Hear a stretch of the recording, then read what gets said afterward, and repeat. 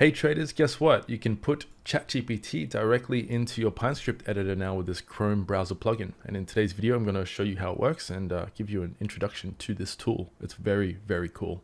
And check this out. You can even run optimizations directly in your browser. But more on that later in the video.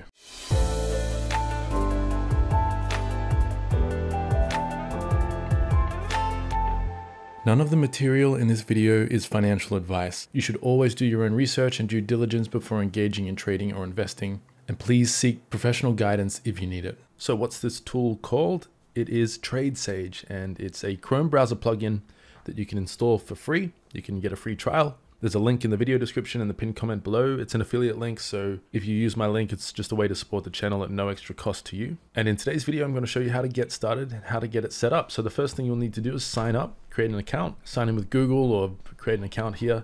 Once you've done that, go to the main page and click Add to Chrome. Now, I have already added this to my Chrome browser. There should be a button here to add the extension to your Chrome browser. Once you do that, simply jump over to TradingView and the app will be ready to go. And this is what it looks like. Just down here, this little inconspicuous tab added to your sidebar. You click on that, you'll need to log in. I've already signed into my account, but once you've signed in your account through this little plugin here, it seamlessly integrates ChatGPT directly into your browser and your TradingView Pine Script editor. It's pretty cool stuff. So what's the difference between this version of ChatGPT and the regular version? Well, this one is trained on Pine Script. So it's actually been taught the latest Pine Script documentation, and it's custom built, custom tweaked to work specifically on Pine Script. So if you haven't watched my previous videos on how I've used ChatGPT and Pine Script in the past, go and check them out because I think it'll be really helpful for those of you who are new to this technology, this tool. The vanilla ChatGPT, the official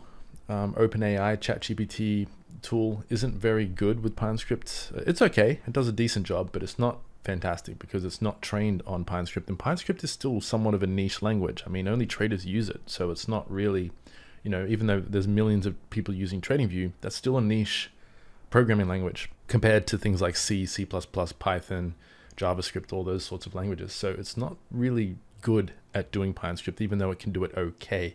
This, on the other hand, is built by a team of traders and software developers who have taken the ChatGPT language model and trained it on Pine Script specifically. So it's much, much better suited to Pine Script. The catch is it's a little bit slower than the vanilla ChatGPT, but the trade-off is worth it, and I'm sure it'll get faster over time. So in today's video, I just want to introduce you to it. I just want to show you what it's capable of, just some various examples, creating script templates, debugging scripts, and playing around with Pine Script ideas. You can see there's some prompts here just to get started, like explain the security function. If I click on that, it will do a better job of explaining these things probably than the documentation does. Or it will at least give you a second description that might help better explain some concepts. As I've said in the past with tools like ChatGPT and other language models, AI models, you still need to know what you're doing. If you don't know how Pine Script works, these sorts of tools aren't going to magically solve all your problems. And they are prone to errors. Sometimes they will give you incorrect code or incorrect solutions. Sometimes it'll be complete nonsense. And other times it'll be fantastic, 100% accurate, exactly what you need. And so if you don't know the language, at least on an intermediate level, you will probably still struggle to use these tools. So I still think educating yourself about Pine Script and watching the other videos on my channel, how to code, how to learn this language, is still important. This isn't a crutch that you can just depend on to fix your lack of knowledge or laziness to not want to learn coding and proper trading techniques. You still need to do all of that. But this tool significantly speeds up your process. I've started using tools like this almost daily in my coding process. It's become a really, really powerful. It's like having an assistant, really. That's the best way to describe it. It's like having an assistant you don't have to pay, and you don't have to explain things to. You don't have to treat like a human being. That's the world we're heading into. But anyway, let's break down what this is capable of. Let's have a look at a few examples. And again, if you want to play along with this, play alongside me doing all of this, go and get this tool. The link is in the video description and pinned comment below. So here we have clicked the prompt, explain the use of the security function in Pine Script. And here we go. Let's copy this code over, see if it works. Paste it in there. I'll jump over to the daily chart since this is referencing the daily Apple price. Let's go over to Apple. And there you go. If I hover over last night's close, 173.3, 173.3. This AI model's just generated some code that we can just copy paste into our script and it's ready to go. So this sidebar tool is really helpful for exploring ideas, asking questions, chatting back and forth with the tool. If you want to iterate on an idea or you're trying to understand a concept better, this is a good place to go to do that. If you want help with your actual script, this is where the inline generator comes in handy. So this is added directly to your Pine editor as well. So you've got two buttons here, this one down here and this one in your Pine editor. If I click on this, I can say something like, generate a template script that detects moving average crossovers. Enter.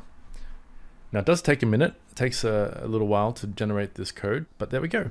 Click accept. It pastes that script into my editor, save, and we have a functioning moving average crossover script. Let's add some labels to this. See, it's drawing signals onto the chart whenever the crossover happens. So now let's ask it to draw labels whenever there's a buy or sell opportunity on this example template. Let's highlight where the signals are detected and say, add text labels to this code on my chart. There we go. Have a look at that. How quick was that? Click accept. It edits my script, save my code, and I should be now getting labels drawing onto the chart. Look at that. Amazing. See what I mean by how much time this can save? Obviously, I could have written this out myself, but when it comes to things like labels, I'll often forget what the order of the parameters are, and I often have to click the reference manual and have a quick look and read through here and find what I need, the function template, add all this code in. With this new tool, I can just highlight some code and say, improve it, and then tell it how I want it to go about doing that. Let's try something else. Let's try asking it to generate a Bollinger Band mean reversion indicator script. All right, here we go. Let's have a quick look. It's detecting crossovers of price over the lower and upper bands. Okay, interesting. Let's accept the script, save it, and add it to our chart and have a quick look at what's happening. All right, not bad. Probably using this on Bitcoin is not a good idea. You'd probably want to use it on the stock market more than Bitcoin, because Bitcoin doesn't tend to mean revert very often. This is much better. This is on the S&P 500. You can see these signals are a lot better than on crypto, and not bad here. Let's try highlighting this code and say, convert this script into a strategy script. See what happens. Let's have a quick look. Strategy, entry, exit. Okay, not bad. It hasn't added exit signals. It's only going to exit when an opposite signal is detected, but that's okay for now. Let's accept that, save the code, see how it looks. There we go. Interesting. Let's change our position size to percentage of equity. Drop this down to a more reasonable number and click OK. There we go. This system, it's got a nasty drawdown, but it's technically profitable, so that's interesting. Now it needs improvement, but it's a great template to work with. I can't deny that. Now it does have some deprecated code in here. Let's get rid of these and save that code. Let's see if we can tell it to exit long trades when price crosses the middle line and exit short trades when price crosses below the middle line. See if we can do that. Now, if you use the tool, you'll learn over time that the quality of these scripts will depend on the quality of the prompts, and over time you'll learn how it responds better and be able to adapt your prompts based on your experience with the tool. That's been my experience with the vanilla ChatGPT anyway. All right, that looks all right. Let's save our code, make sure it's exiting at the middle band. Looks good. All right, let's tell it to remove these whens.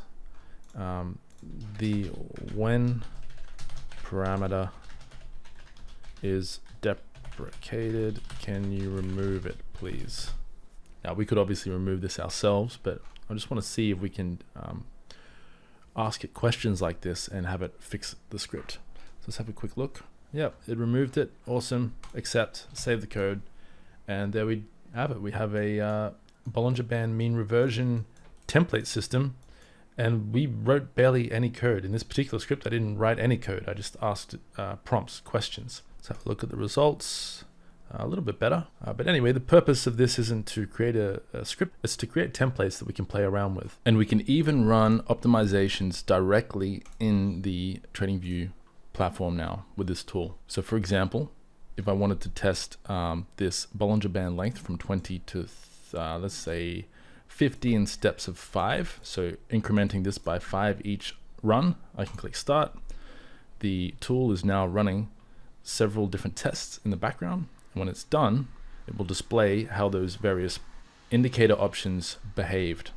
And here we go. Here's my list of various profits. It even splits them by long and short. And we can even come down on the bottom here, click export. And now I have an Excel spreadsheet that outputs all of the various indicator runs or optimization runs, and I can perform additional analysis on this information. But there you go, just some ideas to play around with. It's a pretty cool tool. There's a good chance this could become a regular part of my coding process in the future. For example, if I'm experiencing a bug with some code, I could just copy it here, open up the side panel here, paste it in and say, explain this code to me. And here comes a detailed description of the code I've pasted in. Here is the most complicated part of this code. Here, the standard deviation of the data series over the specified length is calculated using the result. Dev represents the deviation distance that will be added to and subtracted from the basis to find the upper and lower bands. So yeah, you get the idea. This is just a quick introduction crash course into what this tool is, what it's capable of. And in future videos, who knows, it might make another appearance. I'll be leaving this installed, and when I'm working on scripts, if I run into issues or just want to speed things up, I can use this inline generator to help with that. Now, again, you can get a free trial for this, links below, so you don't need to pay anything to play around with it and see if it's something that you want to implement into your coding process. Now, it does need some work. This technology is pretty new, fairly new, these language models. But that's the beauty of the way these things work, is that over time they learn and they get better. So this is just the beginning of this tool, and I'm sure it's going to improve dramatically in the years to come. If you'd like to learn more about Pine Script, check out our website. I have a completely free 6-hour Pine Script basics course there, which explains the core fundamentals of Pine. And if you want to take your coding skills to the next level, check out my mastery course. We have over 50 hours of content and 50 plus 5-star reviews and growing. The Pine Script Mastery course also comes with support where I can help answer any questions you have about Pine Script coding.